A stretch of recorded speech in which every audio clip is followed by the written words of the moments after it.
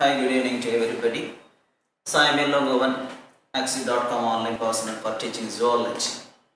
We have the fluid system in the body responsible for the transport of nutrients, waste products, the various types of gases, etc. And we have seen the various components of the blood, also the fluid tissue. The next part of that system, that is the fluid system, the defense mechanism, what we have the coagulation of blood or clotting of blood or hemostasis. So one of the defense mechanisms in the body against the loss of blood is coagulation mechanism or the clotting of blood. So it is nothing but the defense mechanism to prevent the excess loss of blood at the time of injury or trauma. So normally at the site of injury or trauma, what will happen? You see, normally the blood is in a fluid state. The fluidity of the blood inside the blood vessel is maintained because of certain factors. For example, when the blood vessels are intact, there is no loss of blood. And also in the circulating medium, we have certain anticoagulants which prevent the clotting of blood and maintaining the fluidity of the blood. So, the fluidity of the blood is maintained because of these two main factors. One, the intact blood vessels. Number two, the anticoagulant. But sometimes what will happen, there is an injury happens to the blood vessel. So at the site of injury, what will happen? The blood loses its liquid property. The blood is bleeding out from the blood vessel, and normally it loses its liquid property at the site of injury within 5 to 8 minutes. So this is nothing but the clotting time. The normal clotting time, that is nothing but the converting the liquid blood into a semi-solid jelly-like material to block the opening to prevent the loss of blood. And that is about 5 to 8 minutes. That is about the normal clotting time. So within this time, what will happen at the site of injury? The liquid blood loses its fluid nature and becomes a semi-solid jelly. To block the passage or the bleeding of blood from the blood vessels. This phenomenon is normally called as a blood coagulation process, blood clotting process, or also technically called hemostasis. The process of conversion of liquid blood into a semi-solid gel, which blocks the opening where you have the injury occurs so that there is no loss of blood. This is what will happen as a defense mechanism in all the living organisms, but even the human being. But this blood clotting is not a simple process. It is a complicated process which involves a number of chemical reactions. Biochemical reactions are taking place at times of injury in the blood to block the blood vessel, the opening. And it involves a number of biochemical reactions. And for doing such chemical reactions, we need nearly about more than 13 factors. There are major factors 13, and also we have some minor factors. Altogether we have nearly 36 factors have been found playing a major role in the process of clotting. So I mentioned this, actually there are 13 factors. These factors are named from 1 to 13 Roman letters. Also they have specific names. For example, so we have factor number 1, just actually fibrinogen. Then prothrombin, factor number 2, thromboplastin, factor number 3, calcium ions, factor number 4, labile factor, factor number 5, then accelerant, factor number 6, factor number 7, for example, proconvertin, and 8th factor, anti-hemophiliac factor, Christmas factor, then Stewart factor, then we have actually Hageman factor, and so on. We have nearly 13 factors. They are named as 1 to 30. These factors are playing a major role in the clotting of blood.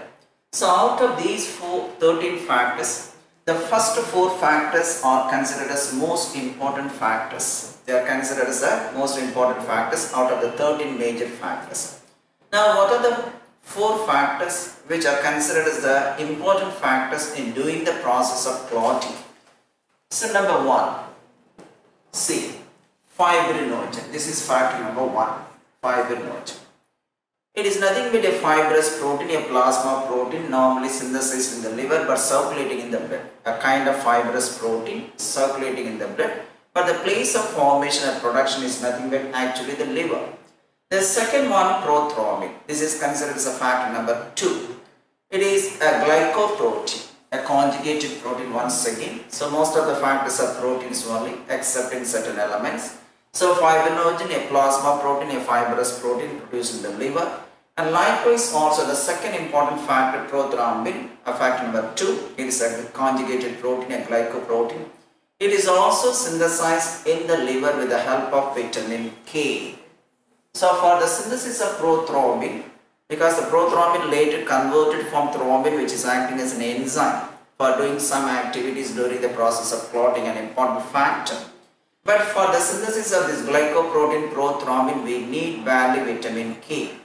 That is why we have the nickname for this vitamin K also, as it prevents the bleeding process and promoting the clotting process. It is called anti-hemorrhagic vitamin.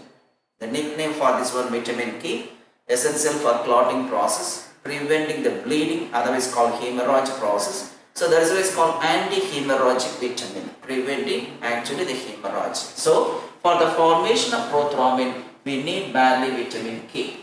Now fact number 3, thromboplasm. It is a kind of lipoprotein considered as fact number 3. One, just we have fibrinogen, the second one prothrombin, then the fact number 3, that is thromboplastin, a kind of lipoprotein.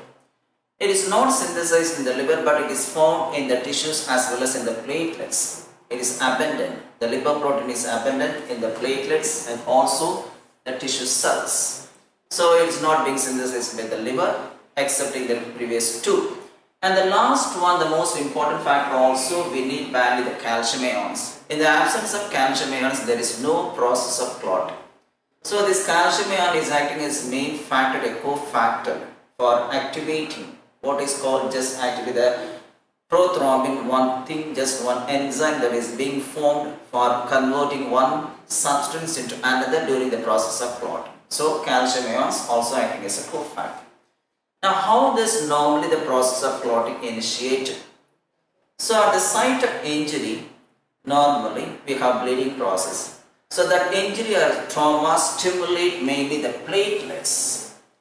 So the first structure which is being stimulated or actually activated, nothing but the platelets at the site of injury. So, and as a result, what will happen when the platelets being damaged?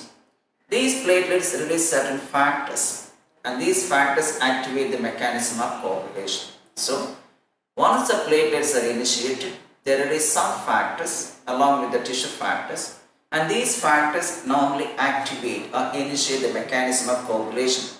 So anyway, the platelets release some factors, and these factors along with the tissue factors, TF, simply called as TF, released by the damaged tissues, both together taking part in initiating the mechanism of coagulation. Now let's see how does actually the mechanism of coagulation occur. So altogether we have a number of steps taking place during the process of clotting. But I am taking only a few steps, only altogether 3 major steps which are responsible for converting the fluid or liquid blood into a semi-solid jelly. Now step number 1, formation of thrombokinase or prothrombinase. It is also called prothrombinase. This one is also called prothrombinase. Now at the site of injury, what will happen? The tissue is being damaged. So the first one, tissue damage. And also at that place we have the damaged platelets. So at the site of injury, because of the impact of force, the cells are damaged as well as the platelets. So they produce one factor, what is called TF or tissue factor. This tissue factor is also called thromboplastin, a lipoprotein structure. That is the first step, formation of thromboplastin. Once thromboplastin is formed, in the presence of certain other factors circulating in the blood, I mentioned here 5, what is called Labine factor, 7, pro-converting factor, and 10, a Stewart factor. So we have Labine factor, pro-converting factor, and Stewart factor. But I am simply representing only 5, 7, 10. So in the presence of these factors, what will happen? The tissue factor forms a complex. Some reactions are taking place between these factors with what is called the tissue factor thromboplastin. As a result, we have received a substance what is called thrombokinase or prothrombinase. The first step, formation of thromboplastin and lipoprotein structure. In the presence of the other factors, the blood clotting factors, for example 5, 7, 10, Now this tissue factor forms a complex, and that complex is called thrombokinase or prothrombinase. So this prothrombinase actually is a direct immediate effect normally, and because once actually all reactions are taking place one after another. So no reaction is independent, they are all dependent on each other. Once the first step has been completed, that first step end product stimulates the second stage of coagulation. So what I mentioned is thrombokinase, it is the direct immediate agent because it is the first agent immediately responsible for converting the substance, the next stage, what is called the prothrombin into thrombin. That's why we can say this fact is very important. So if there is no formation of what is called thrombokinase or prothrombinase, there is no conversion of this prothrombin to thrombin, that is the next stage or the next step. Now we'll go to the next step. So the next step is nothing but the conversion of actually prothrombin to thrombin. And before that, what would happen during the first step? In a sequential order. I mentioned already we have the damaged platelets and tissues. From these damaged platelets and tissues, we have received what is called the tissue factor or thromboplastin. So we have normally both extrinsic and intrinsic factors. Extrinsic factors normally found inside the platelets. The extrinsic factors normally found outside the platelets, I made a mistake, and intrinsic factors are found within the cells, namely the tissues, and also there is the platelets. So certain factors, for example, we can say the extrinsic factor, the 5, 7, 10. These are all extrinsic factors present circulating in the blood. And intrinsic factor, nothing but the thromboplastin or tissue factor. So in the presence of extrinsic factors 5, 7, 10, an intrinsic factor normally is thromboplastin to form a complex, and that is called prothrombinase or thrombokinase. So that is what is happening during the first stage. Now during the second step, formation of thrombin. So this thrombin is actually acting as enzyme, a proteolytic enzyme.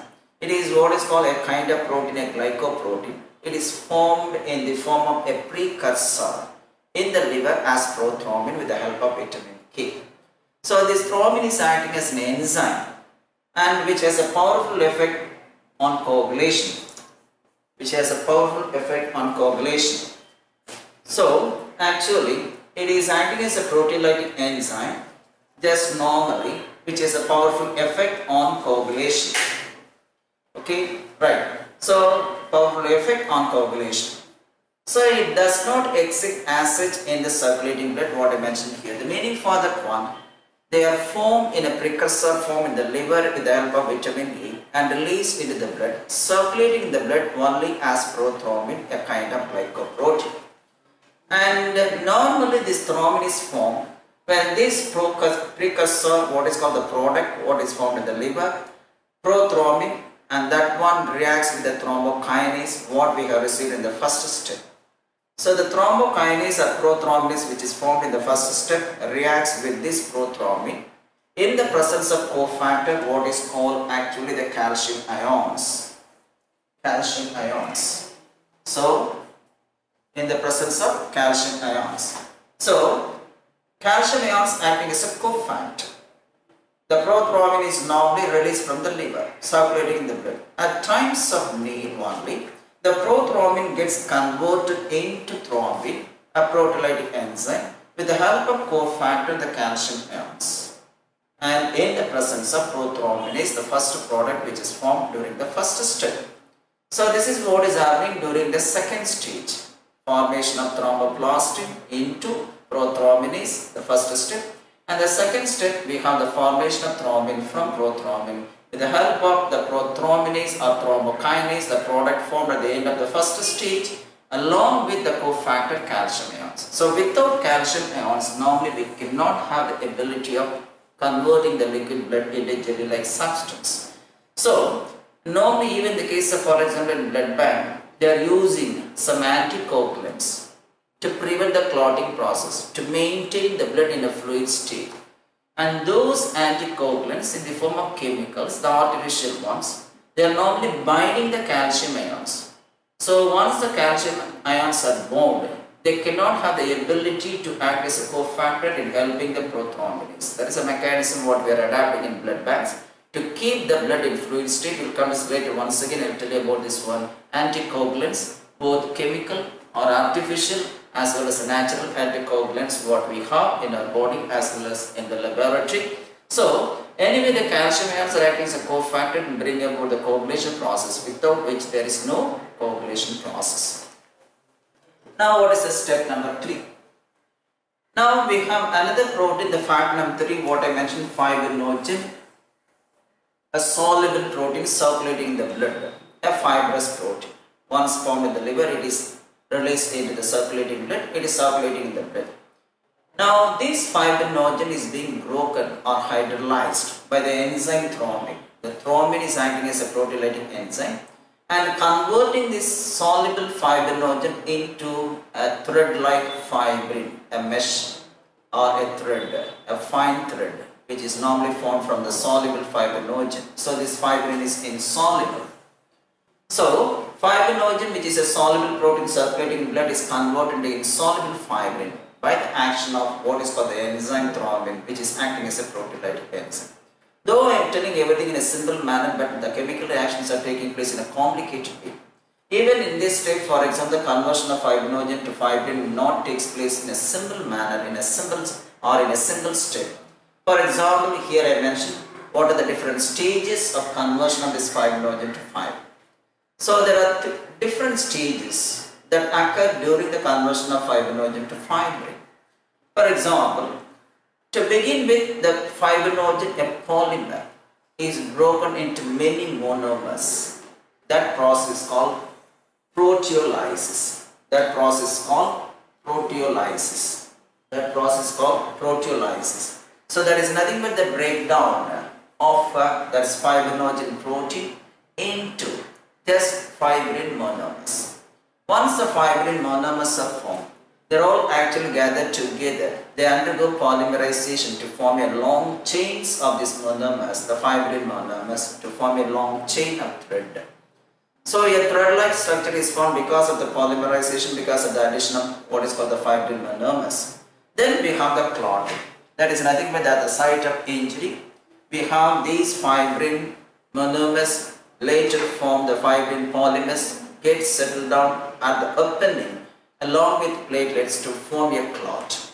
So a clot is actually formed of, you know that one, a fine network of what is called the fibrin filaments. And while it is being laid down as a meshwork or a network, it entraps the blood cells. So the clot is formed of fibrin plus the various types of blood cells which are being trapped by this fibrin network. That is actually the clot. That one normally blocks the opening, not allowing the blood to leak out. That is why we can also maintain the blood as such, the volume and also the BP not being reduced because of the blockage of what is called opening that will prevent the leakage of the blood. So that is what is happening during the third stage, the fibrinogen, that is a protein being converted into fibrin after passing through these stages, proteolysis, nothing but the breakdown of this fibrinogen into fibrin monomers. Then the fibrin monomers undergo polymerization to form a long chain, to form a thread-like structure, and ultimately we have the clot. The clotting actually blocking of the opening with the help of what is called fibrin, which is being laid down as a meshwork or a network, which entrap the blood cells. The blood vessels are in blood cells like WBCs, RBCs, and also the platelets, etc., which are being entrapped, so as to form a curtain that blocks the opening, so there is no more leakage as we have developed the defense. Now the clot is also called as a coagulum. The another name for clot, coagulum.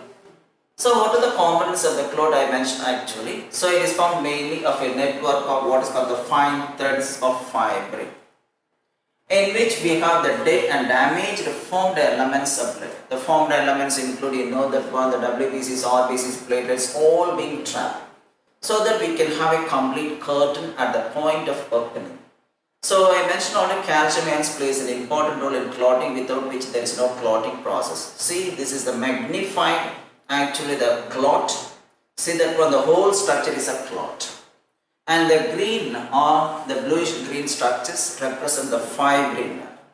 and once the fibrin is laid down at the opening, and actually the blood is trying to move away from that one, try to pass through that one. At that time what will happen, this fibrin network in the form of what is called a sieve plate just entrap the WBCs, the rose colored cells, and also we have just the RBCs.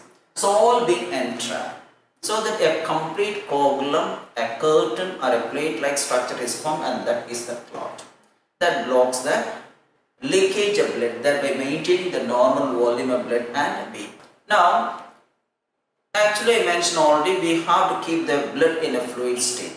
How is the fluidity of the blood maintained inside the body? And further, there are certain substances formed inside the body which prevent the formation of clotting, or which prevent the formation of clot, or the coagulation process is being prevented because of the presence of such substances that are called anticoagulants. These anticoagulants may be a natural anticoagulant or artificial one. So natural anticoagulants are found inside the body. Their name, chemical nature is different in different organisms, and the artificial ones what we are using mostly the inorganic, actually the salt, and they are all used in the laboratory to prevent the clotting while the blood being stored in blood bank. So these are all natural artificial chemical substances used normally to prevent the normal coagulation of blood. Then inside the body we have certain natural anticoagulant. So number one, heparin we have only one, that is what is called heparin. This heparin is nothing but a heteropolysaccharide, actually nitrogen containing, just a sulfur containing a polysaccharide, N-glucosamine, N-sulfur glucosamine. So this is heparin, a heteropolysaccharide, just like for example chitin. So I mentioned already about this chitin under the biomolecules. This is another biomolecule, that is what is called a heteropolysaccharide and glucosamine. So heparin is an anticoagulant circulating in our blood and which prevents the coagulation of blood by preventing the formation of thrombin from prothrombin. That is its main function. So it is a polysaccharide. But in the case of leech, you know that leech saliva contains a substance what is called hirudin. We have seen already, that is why the name of our leech is called hiridinia. The name of the leech is called hiridinia. So hiridin actually a kind of protein in saliva found in leeches. So actually in leeches that saliva contains hiridin, a protein. But this one what we have in the circulating blood is a heteropolysaccharide. Then in the case of mosquitoes, so normally we have these anticoagulants found in the case of ectoparasites or the sanguivorous animals which feed on the blood. So hemolysin is a kind of what is called a natural anticoagulant found in the saliva of mosquitoes. For continuous flow of blood, while sucking the blood, they are adding this anticoagulant to prevent the coagulation of blood. So there is a continuous flow of blood while they are sucking the blood. Now in the case of a cyclostome, jawless vertebrate, in petromyzon, the name of the animal, so normally called as lampreys, it contains, actually it is having a sucker. It is actually an ectoparasite attached to the large fishes. The lambeotrine, that is another anticoagulant released by petromyzon, cyclostome, a jawless vertebrate, and that is called lambeotrine. So these are some of the natural anticoagulants found in the living body. Now we also have artificial ones or synthetic ones. They are called artificial anticoagulants. So in the laboratory blood bank we are adding sodium citrate and sodium oxalate. So once we are adding a pinch of sodium citrate or sodium oxalate to the blood to be stored in blood bank to maintain its fluid nature, what will happen? The sodium citrate binds with sodium citrate or sodium oxalate binds with calcium ions, So once calcium ions are bound, there is no process of what is called coagulation process. So normally these are all happening, the calcium ions. Without calcium ions, you know that one we have, there is no coagulation, continuous bleeding occurs. Even when you have the deficiency of calcium, there is no coagulation, continuous bleeding or hemorrhage occurs, just like the deficiency of vitamin K. Now another one, dikumara. This is another one, that is artificial anticoagulant to be added. In what way it is working? Normally it prevents the formation of thrombin from prothrombin. When this chemical is added to the blood, it keeps the blood in fluid state by preventing the formation of thrombin from prothrombin. So these are all actually the artificial anticoagulants, but in the blood bank we are using either sodium citrate or sodium oxalate. That's function is binding the calcium, preventing the coagulation process. Now we are using some drugs to avoid the coagulation or to just treat the heart disorders. Now one such one is clot buster. So it is not a thrombolytic in activity, a thrombolytic drug. How? Once clot is formed, the removal of clot is called thrombolysis. So this clot buster is a group of normally clot dissolving drugs. Clot dissolving drugs. That's why I mentioned thrombolytic in nature. Thrombolysis just actually the dissolving the clot. So in some cases, for example, if there is blockage by means of this clot, what is called intravascular clot, a clot is formed inside the blood vessel. To remove this one, we are adding this one, just the clot buster into the blood circulation. That one dissolves the clot, the one which is circulating inside the blood vessels, or the one which is attached to the wall of the blood vessel. So that is called the clot buster, a group of clot dissolving drugs. Thrombolytic in nature. Thrombolysis means normally dissolving the clot. Used in the treatment of heart attack. Sometimes you have blockage in the heart blood vessels and that clot being removed by just actually the clot buster drugs. Now beta blocker. So what do you mean by beta blocker? There is actually another drug used, the treatment of heart disorders. Sometimes we have the blood pressure is higher. The rate of heartbeat is higher. In order to suppress the rate of heartbeat, thereby just reducing the BP, they are using what is called the beta blocker. Because it works by blocking what is called the impulses from the sympathetic nervous system. Because the heartbeat is accelerated by the release of chemicals or a transmitter from the sympathetic nervous system. Normally, it is a part of autonomous nervous system. It accelerates the rate of heartbeat. Once the rate of heartbeat has been increased, you know that one, you have the heartbeat rate is increasing, ultimately the BP is also increasing because of actually the speed of muscle contraction of the heart. And by blocking actually the sympathetic nervous system to reach the part, the pacemaker inside the heart, we are going to study later. So once there is no stimulus to stimulate what is called the SA node inside the heart, we can just prevent or we can reduce the rate of heartbeat, thereby reducing the BP. And such chemicals or the drugs used for preventing or blocking the sympathetic nervous system to reach what is called the node, which is the place of origin of heartbeat, suppressing its activity. So the rate of heartbeat has been decreased, so also the BP. Now hemolysis, this is a common term used for the destruction of RBCs. If the RBC is being destroyed, that phenomenon is called hemolysis. Then also another medicine actually what is called a plant medicine, digitoxin and also called digoxin. So this digitoxin or digoxin is actually prepared from digitalis, a plant, an extract from the plant. The name of the plant digitalis. And that one normally increases the rate of heartbeat by increasing the heart muscle contraction when there is what is called the heart failure. This is the opposite effect of beta blocker. So this digitalis, actually the plant which produces digoxin or digitoxin, and that is being used to accelerate what is called the heart muscle contraction. When the heart muscle contraction has been increased, ultimately the rate of heartbeat is increasing.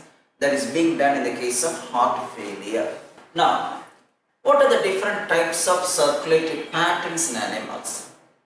Generally in all these animals we can classify the circulatory system into two types. One is called the open circulatory system, another one closed.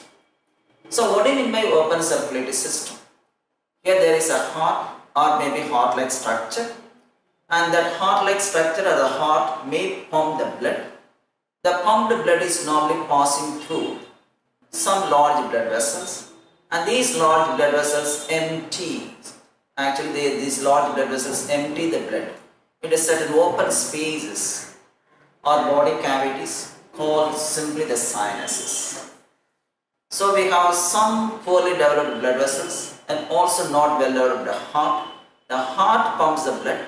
the pumped out blood passes through the large blood vessels, but there instead of circulating through the blood vessels, the blood is emptied into a body cavity or an open space. That open space is called sinus. That type of circulatory system, simply we can say there are no blood vessels. There are no blood vessels. So the circulatory system without blood vessels, where the blood is not flowing through the blood vessels, is called open circulatory system. Example, arthropods and mollusks. In the case of arthropods and mollusks, we have open circulatory system. Now the next one, the closed circulatory system. Here the blood is circulating through a system of tubes called the blood vessels. It is not emptied into open spaces. So in the previous one, normally you see that when the organs are bathing in the blood, but here it is not so.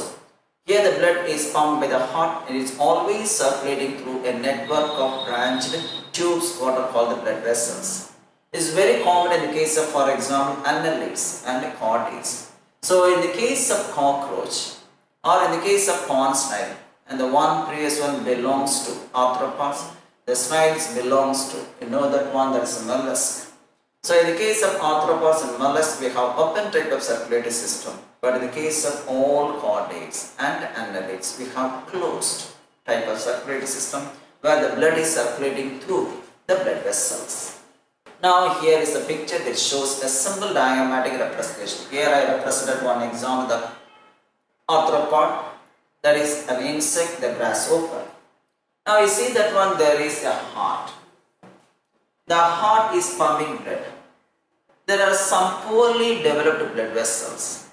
So the blood is passing through the blood vessels, reaching the open spaces. These are all the open spaces. Normally in these animals, the blood is mostly colorless. Such a colorless blood is called hemolymph. Hemolymph. So in the case of arthropods, the blood is called hemolymph. It is normally colorless. But in some cases, there are exceptions. We have actually blue colored blood that is different. So hemolymph in sinuses, and they are all surrounding the organs. Exchange of gas is taking place between the organs and the blood. The materials are being exchanged between the blood, and in which are actually the organs bathing. They are taking and giving out. All these things happening here. So the open circulatory system, you see that is normally a heart which pumps the blood, which enters into the space, and from where once again some small undeveloped blood vessels, it is returning to the heart. Once again it is being circulated, not completely circulating through the blood vessels. But if you are taking the earthworm, it's the first animal which has developed a closed circulatory system. In the case of annelids, if you are taking, it is the first animal which has developed closed circulatory system. So there you have the heart. The heart pumps the blood. The blood is reaching various organs. From the various organs, the blood is collected once again by the blood vessels. The blood vessel is carrying the blood to the heart. Once again, the heart is pumping the blood in such a manner. You see that when the blood is circulating through the blood vessels. That is why it is called as closed type of circulatory system, as seen in the case of annelids and also all chordates. Now, what is the nature of circulatory system in different groups of animals? Only in the case of vertebrates we are talking about, because in the case of invertebrates we have mainly the open circulatory system, except in the case of annelids. Now we will talk about fishes. What is the nature of circulatory system in the case of fishes? So in the case of fishes, normally the heart is two-chambered, having one atrium, one ventricle, two-chambered heart. And normally the heart is described as the venous heart. This heart is described as the venous heart. The reason for that one, suppose we are taking your example as a human being. We have the heart receives two types of blood. One is oxygenated blood, another one deoxygenated blood. But as far this animal is concerned, that is the fish receives only deoxygenated blood. The heart receives only the deoxygenated blood and pumps only the deoxygenated blood. There is no reception of oxygenated blood by this heart. So that is why the heart is described as a venous heart. So now the heart receives what is called deoxygenated blood and pumps the blood towards the gills for oxygenation. Once the blood has been purified or oxygenated, the oxygen blood never returns to the heart. It is being carried directly to the various body parts. And such a type of actually circulation, we can say single circulation. The meaning for that one, the blood goes only once to the heart during actually the course of the passage of blood to the body parts.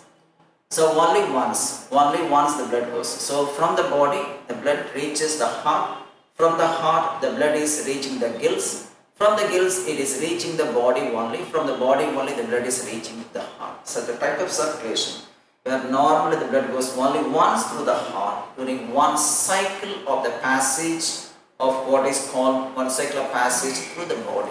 Then it is called simple circulation.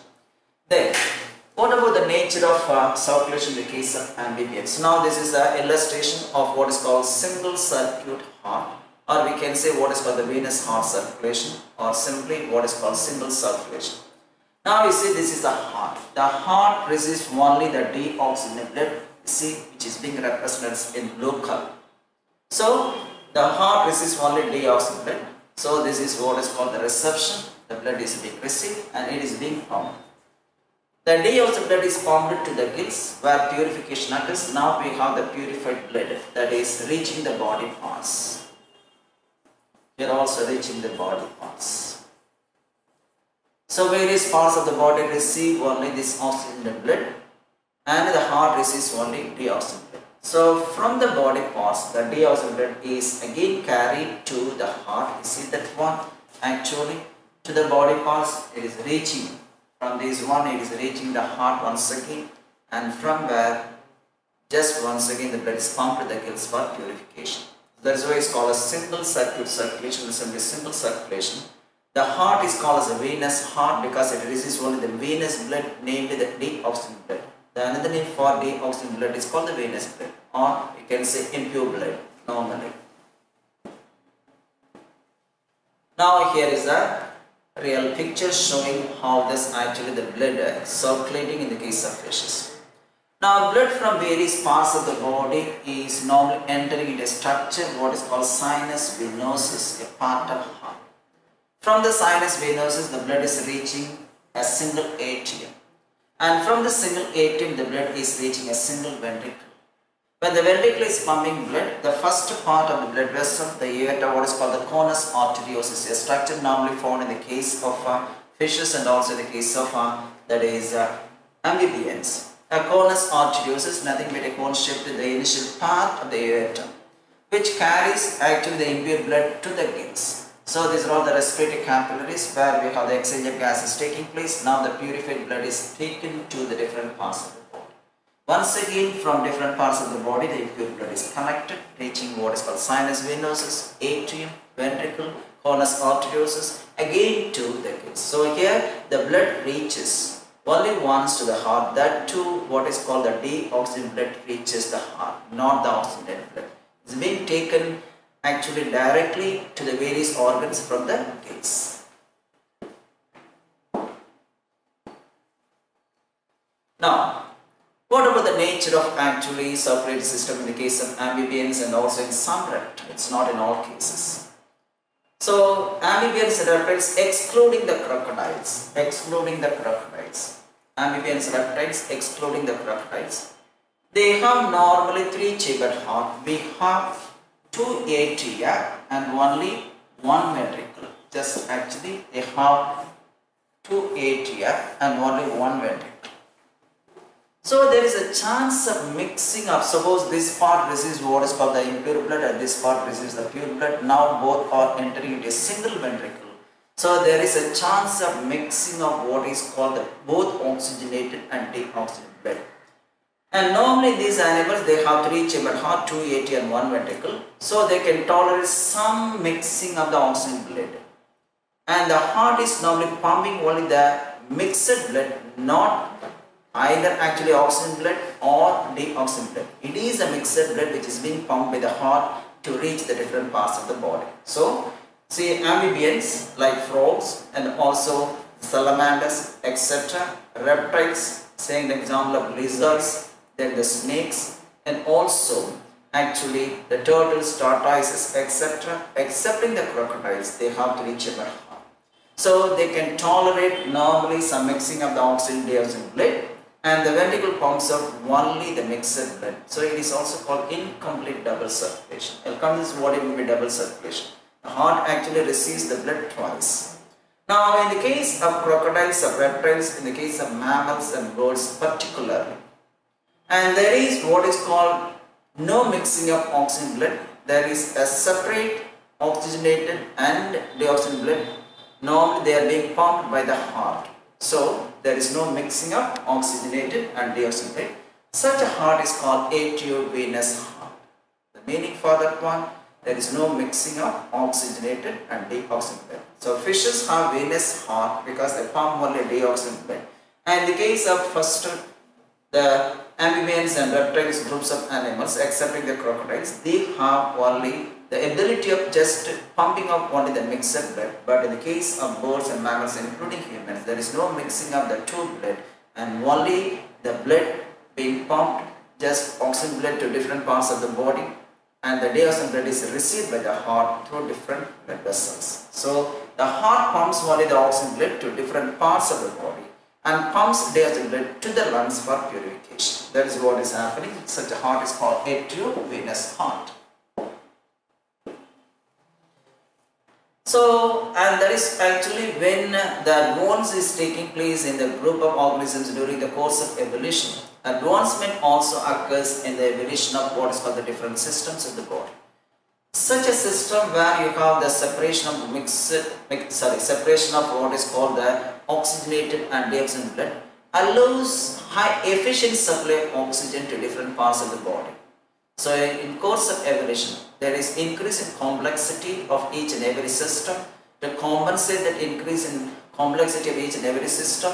So here also the circulatory system attains its maximum actually complexity, and such a one normally is responsible for efficient supply of oxygen to different parts of the body. So in these organisms, that is including the crocodiles, we have two separate circulatory pathways. Hence these animals have what is called the double circulation. What is the meaning of double circulation? Normally the blood goes through the heart twice during each cycle of the heart. What we can say the cardiac cycle. So blood goes through the heart twice during each cardiac cycle. So that is why it's called double circulation. And also we have two separate circulations. One concerned with actually the heart and lungs. Another one concerned with the heart and the body parts. That's why it's called the double circulation. We'll see what do you mean by the double circulation. Now double circulation in humans. So what is happening in the case of double circulation in humans? Why is it called as double circulation? Because we have two separate circulating systems. Now this is actually a picture showing a double circulation.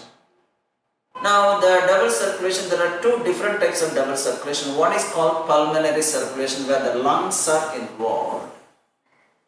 Another one is called systemic circulation where the different parts of the body are involved. So heart and lungs together constitute the pulmonary circulation. Heart and other body parts together constitute systemic circulation. Now what do you mean by pulmonary circulation? Now after receiving the impure blood, that is normally it is being received by what is called this part, the right atrium receives impure blood. And from there it is being pumped into the right ventricle. So we have the right ventricle. This is right atrium, this is right ventricle. So the pulmonary circulation normally starts from the right ventricle. From the right ventricle, the deoxygenated blood is pumped into what is called the pulmonary artery. Now this one is a pulmonary artery, which carries this blood to the lungs for purification. As we have two lungs, the blood being carried towards each lung for purification. So in the lungs, what is happening? The blood has been oxygenated or otherwise called purified. Now the oxygen blood is carried away from the lungs towards the heart by pulmonary veins. So two from each lungs. So the pulmonary veins normally open into the left atrium. So a pulmonary circulation starts from the right ventricle, passing through the pulmonary artery, reaching the lungs. After purification, the oxygen blood is carried away by what is called the pulmonary veins towards the heart from both the lungs. This circuit is called pulmonary circulation as the lungs are involved. Now, From the left atrium, the blood, the purified blood or the oxygen blood is pumped into the left ventricle. Now the systemic circulation starts from the left ventricle. Now the left ventricle pumps the oxygen blood while undergoing contraction into the aorta. Now this is aorta.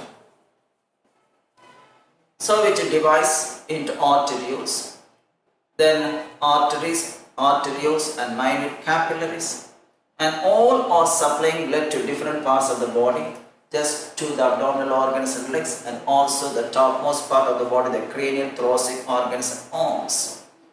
So the purified blood or oxygen blood from the left ventricle is being pumped through the aorta, arteries, arterioles and capillaries to each different organs. From different organs you have the deoxygenated blood is collected by the capillaries, a system of veins, and finally we have what is called this vena cava. Both we have superior and inferior vena cava, here represent only one blood vessel, and which enters into the right atrium or which empties the deoxygenated blood in the right atrium. So the systemic circulation starts with the left ventricle and ends in the right atrium. The pulmonary circulation starts from the right ventricle and ends in the left atrium in a zigzag manner. So right ventricle, left atrium, left ventricle, right atrium. That's why it's called what is known as double circulation, as we have two circulations. This is one circulation involving the lungs. The outer one, what it represents is nothing but actually the systemic circulation. The word systemic refers to the body organs, the whole body. So that involves heart and then body.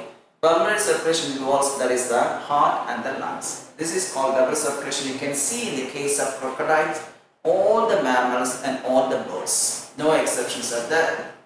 Now I mentioned just the double circulation in humans. One is called the pulmonary circulation. So the deoxygenated blood is pumped by the right ventricle. Now this is the starting point and enters the pulmonary artery and is normally passed on to the lungs. From where once again the oxygen blood is carried by the pulmonary veins which open into the left atrium. This is called pulmonary circulation as the lungs are involved. The second one, systemic circulation, as the body parts are involved. So once again I mentioned the oxygen blood from the left ventricle, not from the right ventricle, left ventricle, and enters the aorta and carried by that aorta along with its branches, arterioles, capillaries, arteries, etc. to the tissues, from where once again the deoxygenated blood is collected by a system of veins and finally the vena cava, superior and inferior vena cava, which ultimately open into what is called the right atrium. Once again the cycle has been repeated again. So as we have two types of circulation, this is called actually double circulation. That is very common in the case of crocodiles, then birds and mammals. And this actually the systemic circulation, what I mentioned, it provides oxygen and nutrients to the tissues and taking away carbon dioxide and the harmful waste materials from the cells towards the excretory structures or the place where they are going to be eliminated. That's the importance of the systemic circulation. Now in addition to this one, in addition to the pulmonary and then what is called actually the systemic circulation, we have some special type of circulatory systems. What we call this one, the portal system. We have a specific system, what is called a portal system. So what do you mean by a portal system? Normally, suppose if you take one organ, the impure blood from that organ is taken away by a system of capillaries. So this is all the capillaries which are all joined together to form the vein. This is the normal vein which empties the blood into the heart. This is what we have. This is a normal vein, a normal system. Normally from each organ the impure blood is collected by a branching network of capillaries. These capillaries are all joined together to form a vein which normally empties the impure blood into the right atrium of the heart. This is normal circulation. In some cases, the blood is not transported directly to the heart. Suppose I am taking here one organ, maybe a kidney or digestive tract. I am taking this is organ number 1. Now I am concerned this is organ number 2. So from the organ number 2, you see that one the blood is carried away directly by the vein. But in the case of organ number 1, the blood is not carried to the heart directly. There is no direct transport of blood. And here the blood is collected by a branching network of capillaries. And these capillaries once again form a blood vessel, and this blood vessel form a second network of capillaries in this organ. And this vein normally starts in capillaries in one organ, ending in capillaries in another organ, is called as a portal vein. This is portal vein. So see the normal vein. A normal vein starts in capillaries and ends in the heart without capillary formation. But in the case of a portal vein, it starts in capillaries in one organ and ends in capillaries in another organ. And such a vein is called portal vein. And from that organ too, the blood is carried away by the normal vein. So this is called a portal system. A portal system is the one which contains the portal veins which start in capillaries in one organ and end in capillaries in another organ. And from that organ the blood is transported. So there are two different types of portal systems known in the animal kingdom. What is called a renal portal system. Renal portal system. Another one, hepatic portal system. Now renal portal system is the one where the kidneys are involved. From the blood, actually from various parts of the blood, particularly for example the hind limbs, the blood is collected and enters into the kidney. From where the blood is carried away by the renal vein to the what is called the general circulation towards the heart. And in the case of hepatic portal system, blood is collected from various parts of the digestive tract, that is considered as an organ number 1. And the blood is emptied into the liver. This is organ number 2, liver. That is why it is called hepatic portal system, from where the blood is carried away by the hepatic vein. Now there is one question came in the question paper. Out of these two systems, which system is absent in man? So we have no renal portal system. In the case of birds also we have no renal portal system. In the case of frog and fishes we have the renal portal system. In the case of reptiles actually the renal portal system is not well developed. In the case of birds the renal portal system is poorly developed, but in the case of mammals the renal portal system is completely absent. Including human being, we have only the hepatic portal system. Here the liver is involved, and in this case what is called the kidney is involved. Now let's see. So it is an unique type of system, either hepatic portal system or renal portal system. Now it is a unique vascular system, normally exists between what I mentioned earlier, the digestive tract and liver. As the liver is involved, it is called what is known as hepatic portal system. You see that one, from various parts of the digestive system, the blood is collected by means of capillaries. All the capillaries join together to form what is called hepatic portal vein, which once again ends in capillaries in the liver. From the liver, the blood is collected by what is called the hepatic vein. This is what is called the hepatic vein. A normal vein, this is hepatic portal vein. This is what is called hepatic vein, the one which leaves from the liver, carrying the deoxygenate towards the heart or empties the blood into the general circulation. And this is what is called the hepatic portal system. See, the hepatic portal vein carries blood from the intestine to the liver, from where it is delivered or emptied to the systemic circulation. Now we see actually from various parts of the intestine, the food being transported first directly to the liver, from where what it is transported to the heart, from where what it is being transported to all parts of the body. So don't forget this one. The digested food materials in the form of glucose, amino acids, fatty acids, glycerol, all being transported only to the liver directly. From the liver only it is being transported to the heart. So the system or the vein which transports the materials from the digestive tract to the liver is called as the hepatic portal vein. And if you are considering, for example, see the materials like glucose being transported to the liver where it is being stored. So the amount of glucose that is normally found in the hepatic vein is much lesser than that of hepatic portal vein. So in hepatic vein, we are comparing these two veins. The hepatic portal vein contains more glucose when compared to the hepatic vein. because it contains, and even if you are comparing the amino acids, the amount of amino acids formed in the hepatic portal vein is comparatively more when compared to the hepatic vein, because in the liver some amount of urea synthesis takes place only by means of the deamination of the amino acids formed.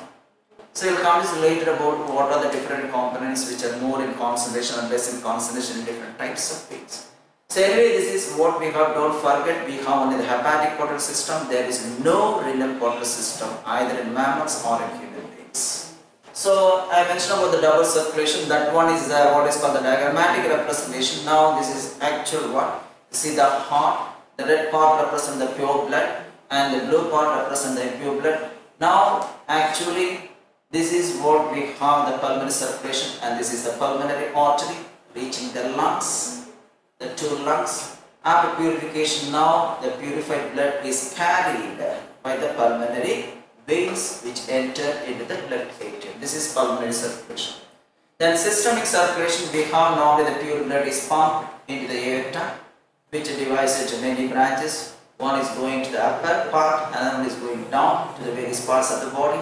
And from various parts of the body, the impure blood is connected and opening into, that is what is called the right atrium. So that is called as a double circulation. That one is diagrammatic representation. This is somehow actually the various blood vessels and other structures. Now, here has given actually the comparison between the different types of circulation.